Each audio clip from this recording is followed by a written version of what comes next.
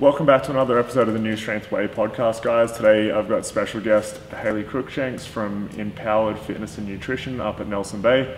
Hayley's just came in to visit, play around with some strongman toys, learn how to do some logs, some stones, and we thought while she was here for the day, we'd get her on the podcast. So welcome, Hayley. Thank you for having me. So to start off with, what we normally go through with our guests on the podcast is if you want to just tell people a little bit about yourself and your own story with what got you into training, and we'll go from there. At the moment, I've been training CrossFit for about 2 years, but before that, I was always so active into sports, everything like that. I ended up in a really bad relationship that ended suddenly. Went through really bad depression, mental health. Didn't know who I was without this person, and just trying to find myself, and a friend kind of was just like, come to the gym with me, it's going to make you feel so much better, exercise just plays a major role in your mental health and how it supports you. And he kind of pulled me in and never looked back since then. So that was just at a general gym, I think it was Anytime Fitness or something like that, and he'd just do some bodybuilding stuff, and he's just follow me, and it kind of started from there. That's super cool, and that's one of the things that we touch on all the time, and how important it is of having somebody there to support you in that. And that friend of yours obviously played a big part in bringing you in that first place, and obviously also just showing you the way as well, not going, all right, come to the gym and just do whatever you want while I'm doing my workout. Yeah, no, he definitely showed me what to do. I think he was kind of making it up at the same time as well, but just that helped me so much with my confidence, trying to find who I was again. Before post relationship, it was just and feeling confident in myself again. It was a massive drag for a long time, and the weight slowly started increasing. I felt better about myself. I ended up telling him to come to the gym. If he was tired, I'm like, no, let's go, we're going to work out. So it was really good. That's cool. And so obviously you mentioned before that you've been competing in CrossFit now, doing a little bit of that side of stuff. How did your training evolve from that first point where you just started going in and doing those bodybuilding style workouts? What's been your experience with that there? How did that move and shift over time? So I originally grew up in the Southern Highlands in a small town called Robertson, and I moved up to Nelson Bay to help open a home care company. Never been up there in my life, didn't know no one, met my housemates on roommate.com 2 days before I moved up there, and found out there was a CrossFit gym, and I was seeing it on TV, wanted to know a little bit more about it, and then fell into it. Absolutely loved it. The community there was so welcoming, and all my friends are there now, and fell in love with it so much that I got asked to coach, do my level 1 in coaching, and then as soon as I got that, our CrossFit gym closed down. Right. Yeah, so didn't even get to teach a class, which is funny, but there was a group of us that was just we can't let our community go. We built up such a fun vibe and family. A couple of us got together, and we kind of started our own CrossFit gym up there now. Right, cool. And how long's that one been open for now? Roughly 6 months, I think. So. Yeah, awesome. And let's touch on that sort of stuff that you brought in. Obviously, there's a big difference between your Anytime Fitnesses that you go to, and then the small community gyms that I think CrossFit was probably one of the biggest ones that have boomed that culture, and in the last sort of 10 years of how they've brought it in. And what was the difference between going there versus when you were going to Anytime Fitness with your friend before? Anytime Fitness, you just walk in, people are doing their own thing, they've got their headphones in, they're in their zone. If I walked into an Anytime Fitness now, I would not know anybody by name. You wouldn't even really look at someone or say, hey. I felt not disregarding Anytime Fitness at all, but I just felt there was no family or community. Yeah, they have their place for the right people, obviously. Yeah. And I guess depends what you want. Yeah, for sure. So what's the people, I guess, that they're going to these small community gyms and changing to that there. Obviously, you said that you met new friends, like you're obviously in a new area. What did that mean for you in that time? Like that obviously did it help you settle into living in a new town? Yeah, like I was working afternoon shift at a nursing home at that stage, so I'd go to the 9:30 CrossFit class, which was all basically mums and bubs. So, but it was just amazing, like walking in and seeing these amazingly strong, fit women that I've never seen like lift. Like I've never seen Olympic lifts done like that before, or these women were lifting like over 100 kilos, and I'm like can hardly lift my body weight at that stage at all, and it was just so inspiring to see. And these women that in the 9:30 class, they just became like second, third mums to me, and they were very like after it they're just like, let's go to the beach is just around the corner. So we grab our lunch from back home and then just go chill out at the beach until I had to go to work, and it was just a really cool lifestyle to be a part of. Yeah, cool. Yeah. It sounds like it kind of gave you like a new home away from home. Yeah, right? yeah, exactly. Yeah, awesome.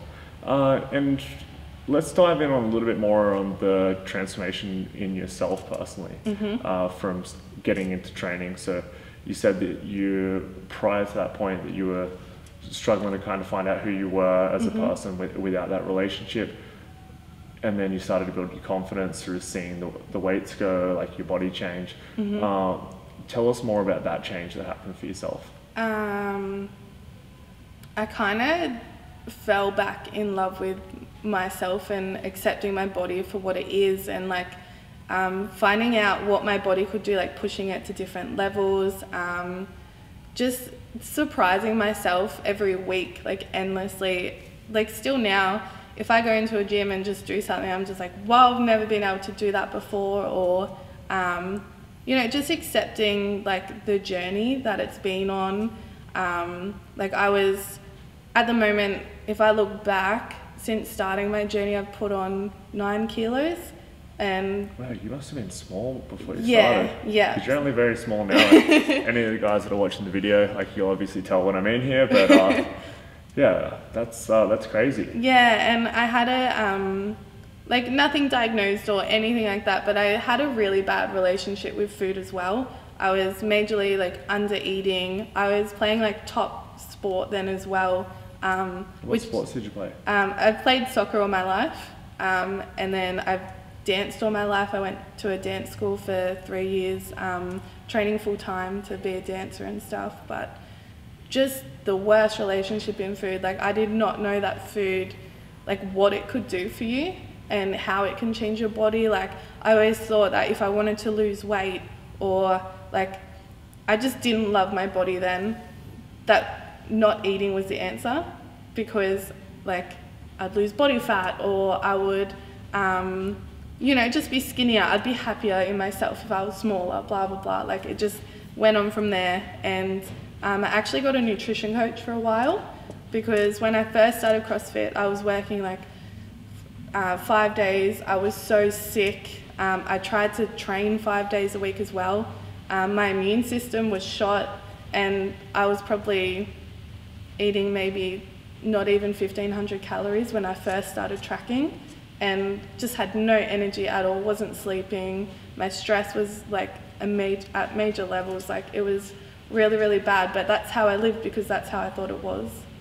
Yeah, cool. And let's talk about a few more of those changes that you made with that there that then started to have a bit of an impact, like a little bit more specifically, like what did you start to do with your food? Like how did that change from seeing that nutrition coach? Anything else that, because I think this will come into some really helpful, actionable points for maybe some of the listeners who might be struggling with those same feelings, or might resonate with your story, that some of these pieces might be things that they could look into for themselves. So do you want to share a few of those things with us? Just like this nutrition coach, like she didn't just like say you need to eat this food, like I'm going to put you on like a block diet of this and this, that's all you can eat in the day. It was like, I'm going to give you this amount of calories, try hit it if you can, like do like in between a bit of a range like a little bit lower, a little bit higher, but I just want you to feel comfortable and start eating a little bit more. And as soon as I started doing that, I had more energy. My stress decreased because I was sleeping a lot better. Like, I would get home from work, I'd probably get to bed about 11:30, and then I'd be up about 6 o'clock, so hardly any sleep. But once I started eating a lot more, that sleep just became so much better. I wasn't as restless. It didn't take me like an hour to get to sleep.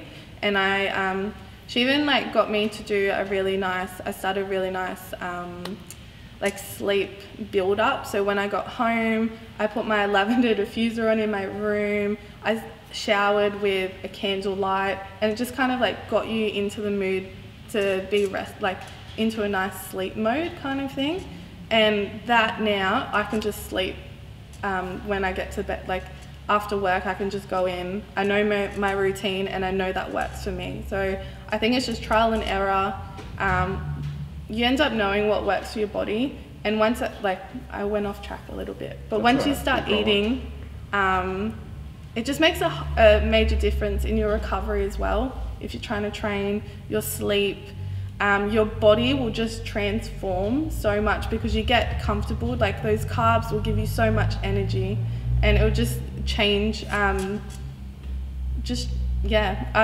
can't even express how much it's changed my life, and that was just increasing my food intake. Yeah, one of the things that I talk with clients a lot of the time, because there is this concept of like you have to always eat less. It's like and eating less obviously within a small range is very useful for when you do try to lose weight, but eating less all the time forever and like a lot less becomes its own danger.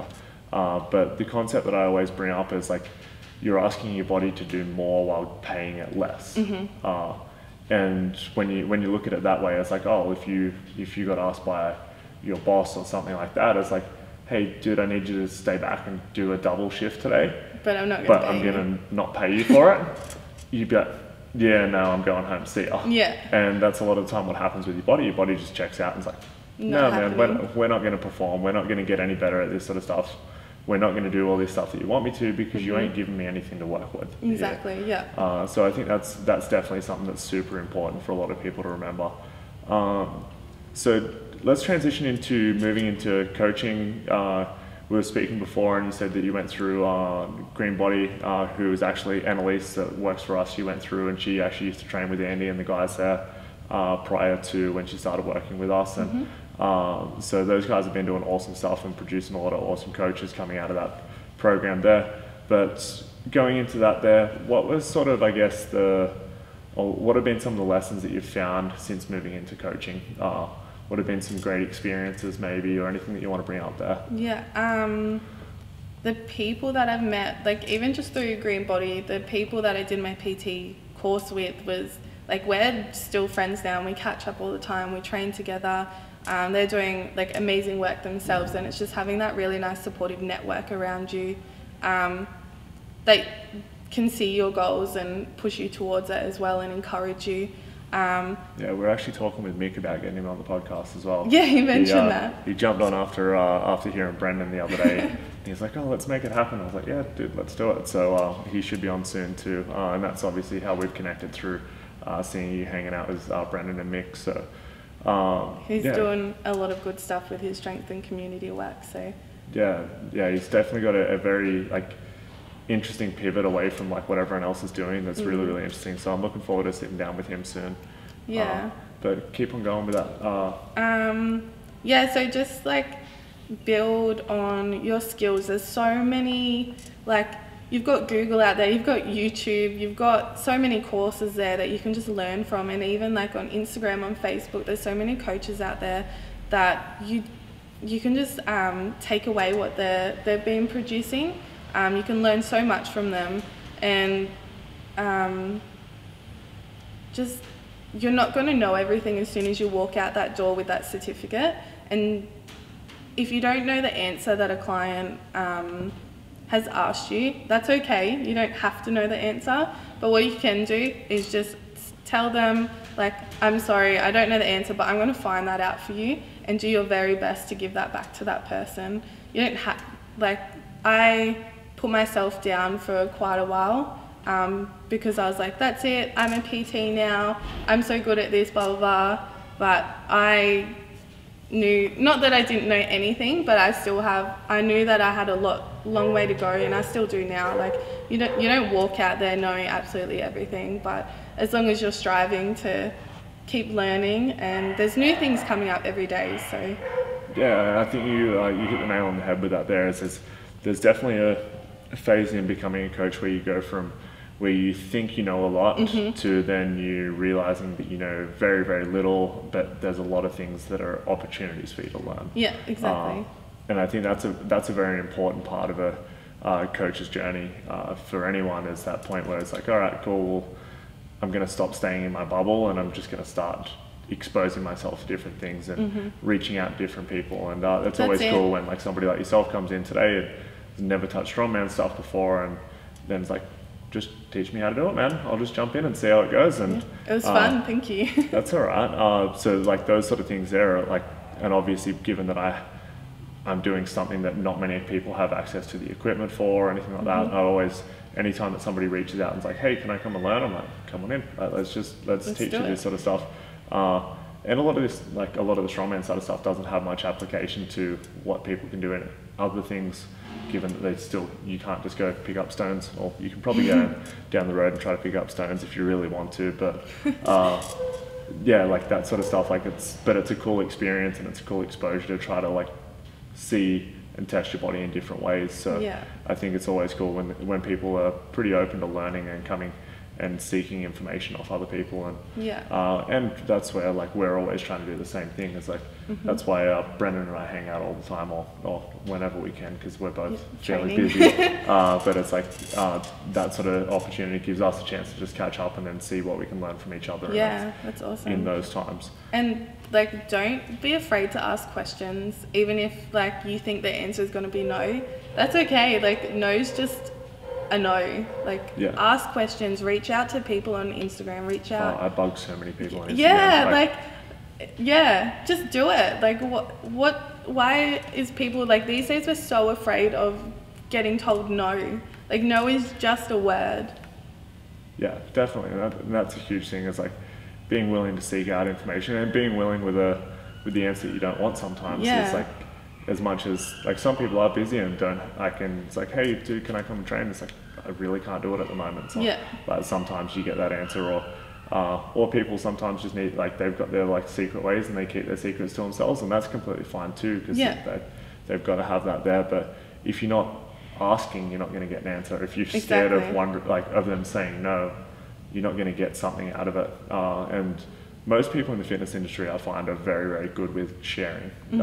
Very few people keep all their cards to their sleeves. They like helping other people with that there. So they're always pretty willing for assisting coaches, and anyone that contacts us that wants to come in and do shadowing or anything like that, we always try to facilitate it as best as we can. We might not always be able to do as a full placement for them, but we can always try to give them some exposure somehow, or get them in and around when we've got our own coaches training, to give them a little bit of education there. So I know we mentioned beforehand within your business, you said that you've got quite an interesting story with a client that you wanted to share. So that really hit home with trying to find places like you did when you transitioned over to CrossFit, and finding somewhere that was made you feel comfortable in training. So did you want to start sharing that story? Because I think that was really super cool. Yeah, so I run Empowered Fitness and Nutrition, which is my personal training business that I run out of our CrossFit gym. Majority of my clients are women. I run a women's only boot camp twice a week at the moment. And I also have a few like PT clients that I see. One of them is an amazing woman who I met over Instagram actually. She reached out to me, and she's a transgender woman. She always loved the gym before. She used to do CrossFit all the time before she transitioned, and now like she's like currently wearing a wig, trying to grow out her hair. Her body's changing. She's on hormone tablets, everything like that, like just transitioning. And I feel like blessed that she reached out to me, but I can give her a place to train by herself, just one-on-one. I have that opportunity to give that to like the clients at the moment, like open gym just for me and her to work, like I'll PT her, but she can feel comfortable. She doesn't have to wear her wig, she doesn't have to wear her makeup, and she just comes in and feels comfortable, and we can train one-on-one, where otherwise she wouldn't have that experience at all. And she loves running, she goes running by herself, but just having those open doors for her to come in and feel comfortable to train is just, I feel blessed to be able to give that to her. And if there's anyone else like looking for an opportunity to come train but you don't feel comfortable at a gym, like I can do one-on-one with you in a private gym access, and I just want you to have a good time, like work towards your goals. She's got some goals she's looking forward to. She's been working really, really hard, and we're looking at her nutrition as well now. So, but just falling in love with her body as a woman too. Yeah, it's been an incredible journey so far to see where she has come from so far. Yeah, and that seems like it's obviously like the big thing there is that you've made a space that's comfortable for her to be ready to do things at her pace and not feeling pressured into having to jump into a class or anything like that at the point in time. And I think that hits home with like another thing that we talk about with a lot of young coaches that come by us is there's 3 things that you have to do exceptionally well to be a world-class coach, and part of that is, the first bit is having the nuts and bolts of like knowing how to train and knowing how to coach people through movements and those sort of things that's kind of expected. But then the next piece from there is then being able to create relationships where people feel comfortable and at home with you, and then also being able to create that into a community environment there as the third major piece of that one there. And I think that's something that's super important, that if people don't feel comfortable in a gym setting just by themselves yet, is then probably the easiest way to get into that next step is finding somebody who can help make you feel comfortable in that process. And that sounds very similar to what you've been able to do for your client there. So that's super cool. Yeah, it's been really good. Yeah. Awesome. So Hayley, thanks for coming on the show. Is there anything else that you wanted to touch on before we finish up today? No, yeah, everything I think has been said. Awesome. No worries. What's the best way for people to find you? Instagram, social media, anything like that? Yeah, on Instagram it's just Empowered Fitness and Nutrition. Same with Facebook, and I do have a website, empoweredfit.com.au. Cool. And you guys are whereabouts in the Bay? Are you guys based at? Salamander Bay, so George Road, the old industrial area out there. So 7 George Road. Awesome. Cool. So if you've got any listeners that are living up that way and want to reach out, then that's the best place to find Hayley there. And that's it. We'll see you guys on the next episode, and thank you so much for joining us. Thank you for having me.